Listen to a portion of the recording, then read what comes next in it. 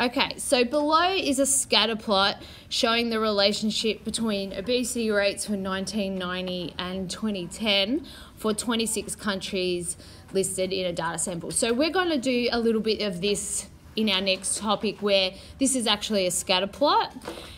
And what they're going to do, and we will do all the other stuff with it, but what happens is we will create an equation to represent the relationship that's going on between these two things. So if you have a look, here's the equation that they're giving you. So they can predict the obesity rate in 2010 by using this equation here.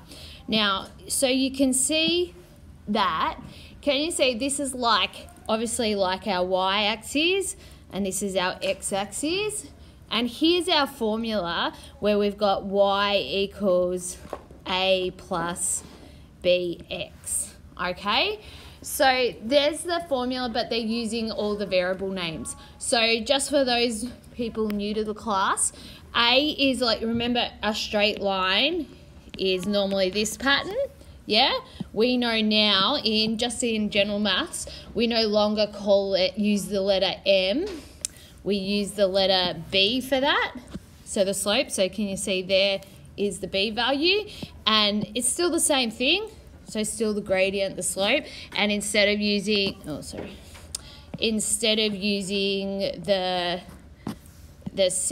letter C, they're actually using we use the letter A. Okay, so that's the difference, but they're still the same thing. So the A is the y-intercept, so A is the y-intercept, and B is, we use the word slope a little bit more than we do gradient, but it's the same thing. Okay, so all right, so now they're asking us, this is equation, so here's a few questions we've been given. What is the y-intercept? So the A value.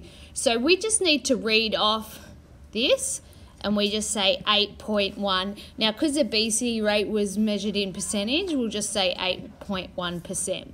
What is the slope? So what's the slope? What's the B value there? We just write 0.93. That's fine. Now, they want us to draw this line. So really what they want me to draw this equation on the graph, 9.3x. So they want me to draw this straight line up on this graph here. Okay, so the first thing we've been doing is we might get the y-intercept, which is the A value. So we can see the A value is 8.1. We'll just double check that this axis is 0, which it is. So you can go up and you're going to mark your first point of 8.1. So I'm going to say roughly there. So I'll just change that. All right, so here, there. So I'm saying that's 8.1. Okay, now I need another point so I can draw this straight line.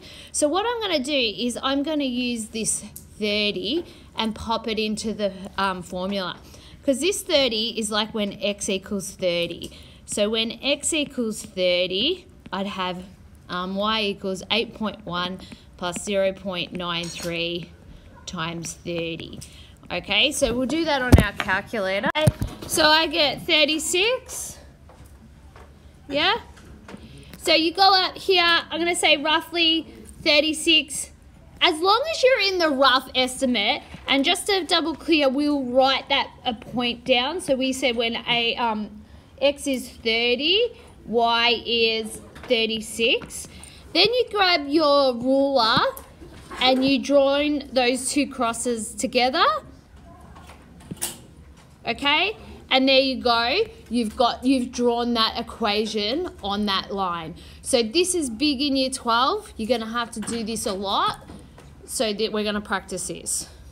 So just quickly, because it's 0, you can say like we subbed in x equals 0 there. So really we said y equals 8.1 plus 0.93 times 0, and you'll get 8.1. Okay, so let's do this another one. So we have an evening congestion level, and it's getting determined by the morning congestion level. So this is still going to call us our y, this is still our x. So if you look here on this equation, we've got y equals, there's my a value, there's my b value, and that's my x. So really, the equation, if we're just using x and y, would look like this, plus 0.922 times x, okay? But obviously, it's important to use the variable names, and that's why they're doing that. Okay, so what is the y-intercept in this case?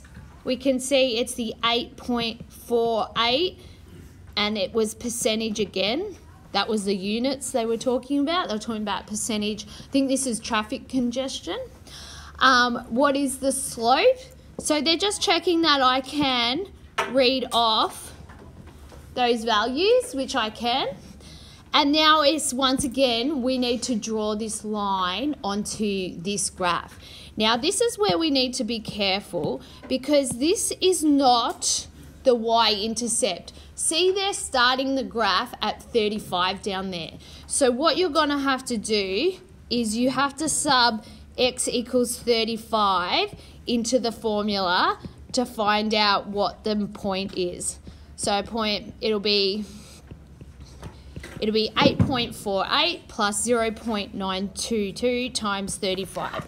So I'll do, all right, so I get that to be 40.75. So up along this line, along here, this is when x equals 35, I get 40.75. So it's roughly there, okay? So I'm drawing it around on the 40, nearly on the 42, okay? So then I need 2 points to draw that line. So I'm then going to do the same thing, but using the 70. So 0.922 times 70. So I put that into my calculator.